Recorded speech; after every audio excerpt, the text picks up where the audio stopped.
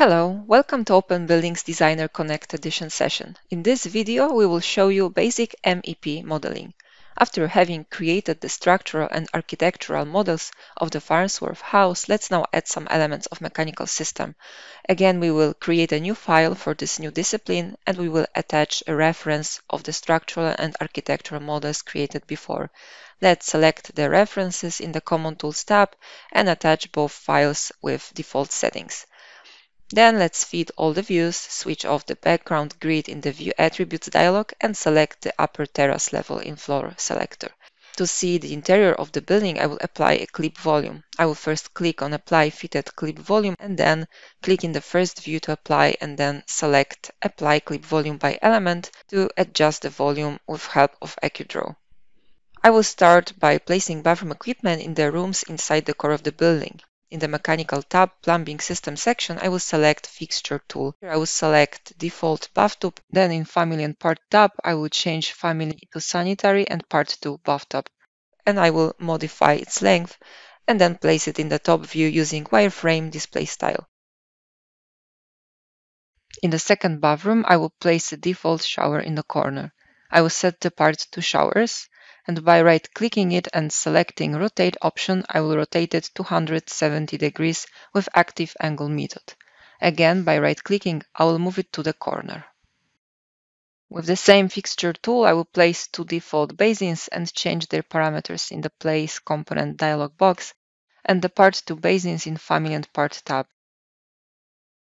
Then I will place it in both bathrooms using AccuDraw dialog and applying a distance.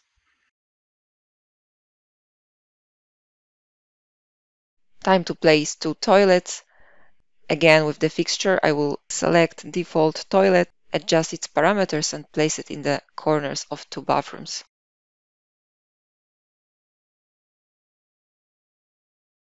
I will now model Plumbing System. A very useful display style will be now Modeling Mechanical. It will make the mechanical model more visible. I will set it for both isometric and top views. I will select Pipe tool in the Plumbing System section and will set the family to Plumbing and Part to Sanitary Sewer. I will set the diameter of the default straight pipe to 100 mm and will start drawing it from the toilet trap. I will insert a data point in a top view, and then in the front view I will change the plane of the AccuDraw to front with the F button on my keyboard. I will then apply a slope in Slope Options section. I will select the degree method and apply a 2-degree slope down direction. The elbow was created automatically by the program.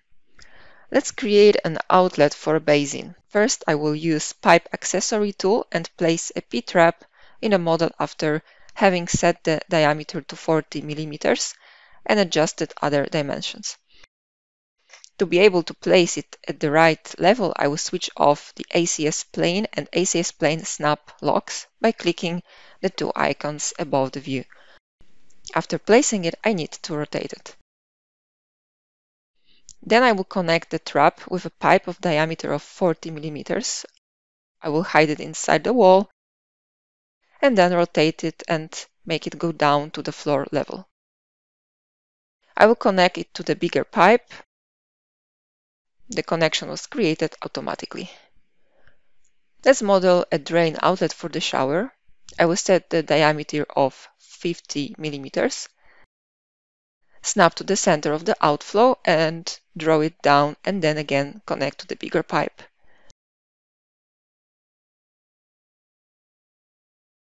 After having modeled all the pipes for the second bathroom, we can model a main pipe going out of the building. I will place a vertical pipe under the center of the core and then rotate it and continue after adding a slope. With Connect Ducts and Pipes tool in Modify tab, I will create a Y connection between the pipes I modeled. We can now add a vent stack. Let's delete the elbow and make the vertical pipe go up to the roof. We will add new connection with Connect Ducts and Pipes tool.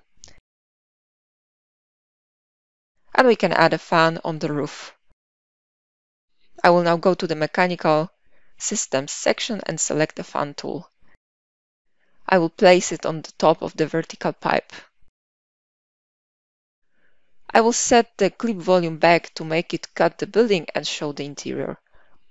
Let's add a water heater in the center of the core. I will select it from Equipment in the Plumbing Systems section.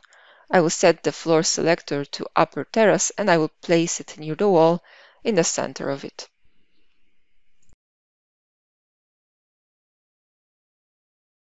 Time to connect hot and cold water pipes. I will start with a cold water inlet.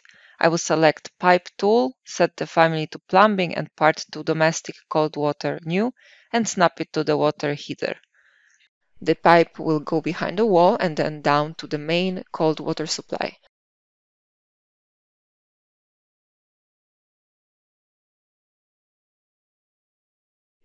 And now I will connect all bathroom equipment with cold water system. I will do it by snapping new pipes to existing ones and they will get adjusted. I will model a pipe up to the toilet. I will then rotate its end and have the elbow created automatically. I will then create a connection for the sink. I will snap to the pipe, model a vertical pipe, and then a connection to the basin. You can see the connection created automatically again. Then the same for the bathtub. There will be a connection going through the perpendicular wall.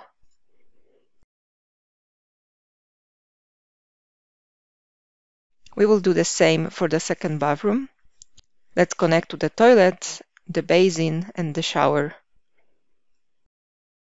For the hot water, I will adjust the part in the family and part system, and I will connect one end of a pipe to the water heater, and I will continue connecting it to the bathroom equipment. And here you can see the model with references switched off, so we can see better all the mechanical system.